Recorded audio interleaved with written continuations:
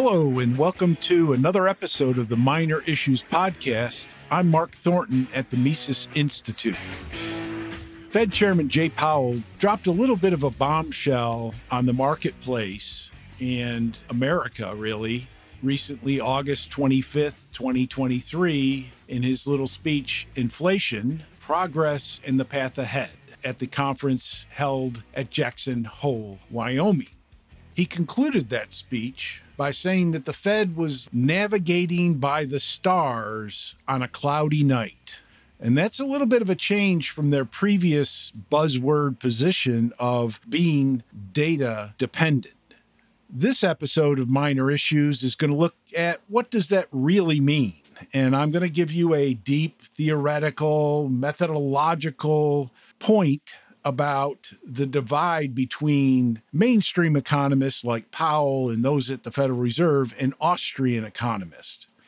And I'll conclude with a brief statement of my crazy, speculative, conspiratorial analysis, which is based on my research, which has demonstrated that the job of the Fed is basically a con job of duping the American public, of swindling us, of lying to us, deceiving us, to convince us to get away with things, and in this case, getting away with your money. Navigating by the stars on a cloudy night does not sound good. If you do that long enough, you're going to end up crashing your ship. But it's really true that we don't know the future, and we can't know the future precisely. We don't know completely what is in store for us in the future. So there is truly speculation about the future.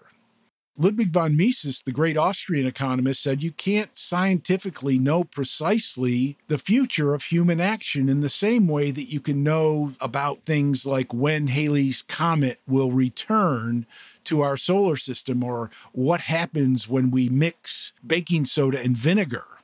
Human action is not about rocks. It's not about fixed relations like in physics or even measurement. People can always change their minds, and the results of human action very often depend on the interaction of hundreds of people, thousands, millions, even billions of people. And all these people can change their minds. They can change their tastes and preferences, and of course, we can also change government policy. Now, with data dependency, that was the previous buzzword, and that was more comforting. It sounded more precise. It sounded more scientific and transparent. But in both cases, especially with data dependency, it's always backward looking. The Fed is always looking at data that has already occurred in the past. And of course, you wouldn't want to run backwards through a forest that you were unfamiliar with because you know what kind of results you would get. And this view that you can be data dependent is basically the same view as what philosophers call empiricism or positivism. And it's also very convenient for policymakers who are trying to convince or con the people that they're engaged in some kind of rational economic policy manipulation. Now, in contrast to that, Austrian economics and Austrian economists use theory as a guide to the future. That's why we support a free market-based economy, because it's self-regulating. You don't need a bureaucrat in Washington to decide what interest rates are going to be. You let the market do that. And we all get to have our input into the process. Whether or not we want to buy or sell or abstain entirely from a market, everybody is allowed in. Whereas nobody is allowed into the deliberations of the Federal Reserve System and their policies about interest rates and the money supply and mortgage rates and all that.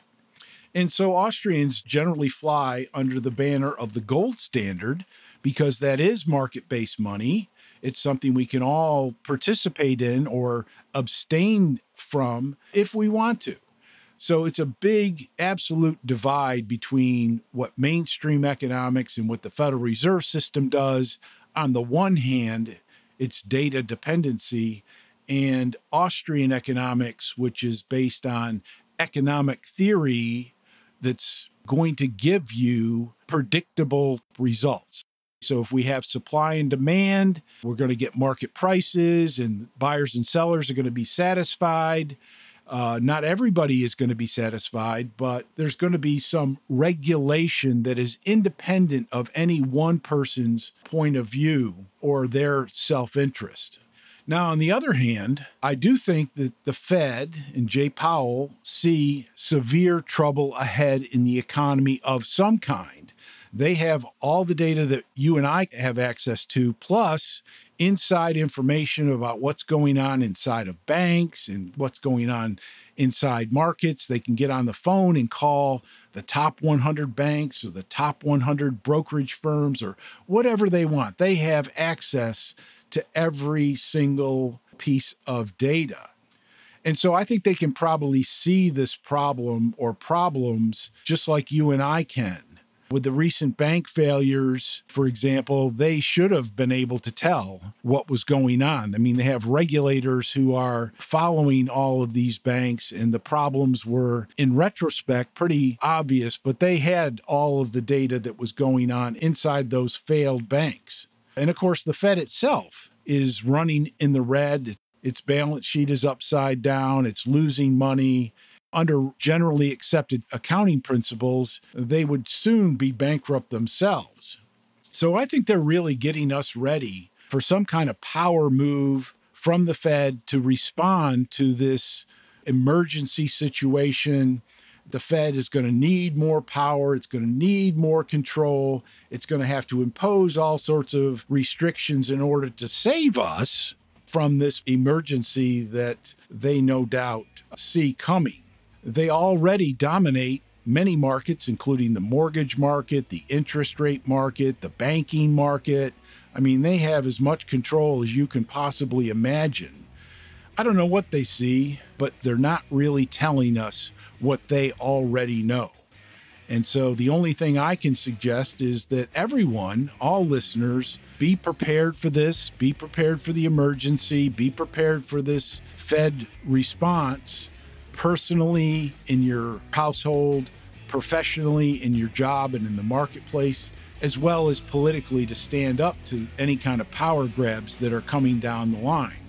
So thank you, Jay Powell, for the revelation. And this has been another episode of the Minor Issues Podcast.